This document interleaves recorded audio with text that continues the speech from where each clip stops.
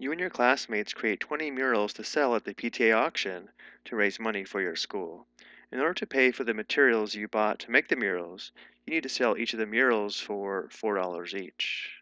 When transporting the murals to the auction, one of your parents accidentally drops 3 of the murals in the street and they are run over by a community transit bus. What is the new minimum price that you need to set for the remaining murals in order to pay for the materials?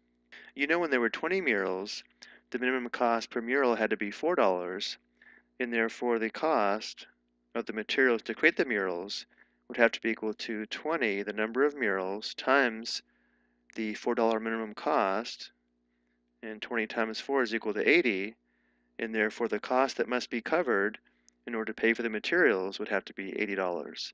It's going to be $80 even when selling less murals.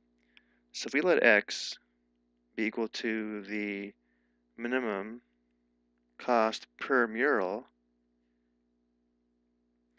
in order to cover the cost of the materials, after 3 of the murals are destroyed, that leaves 17 remaining murals that must be sold in order to cover the cost of $80, which means 17 times the new minimum cost, which would be x dollars per unit, must be equal to $80.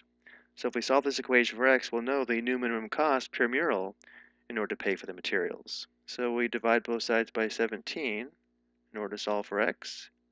So we have x is going to be equal to this quotient, which we'll have to approximate to the nearest cent. So using the calculator, we would have 80 divided by 17 to the nearest cent, or 2 decimal places, would be 4.71, or $4.71.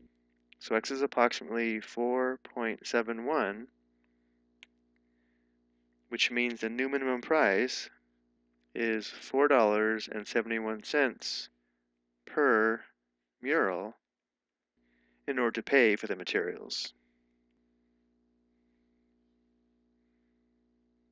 I hope you found this helpful.